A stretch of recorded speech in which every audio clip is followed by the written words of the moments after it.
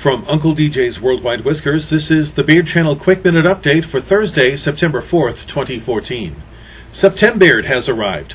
The premier prostate cancer fundraiser that started way back in 2010 has had a goal of raising $1 million, and they just might do that this fall as they currently tally almost $697,000.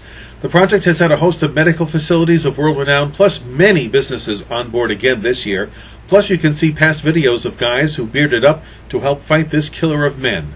To participate, the Septembeard site has the simplest suggestions for growing, and as of today, there are men now 4 days in facial hair growth.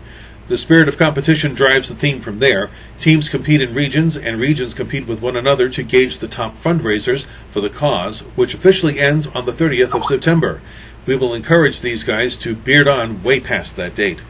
The new Septembeards might get advice from a number of sources beyond our own, including 2 new beard growth and groom articles.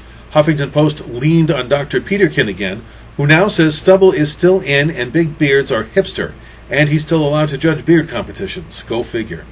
Lifehacker India has a completely different pro-beard take. Let a pro help you if you don't know what you're doing. Go for something with shapes to your face. Be patient and let it grow.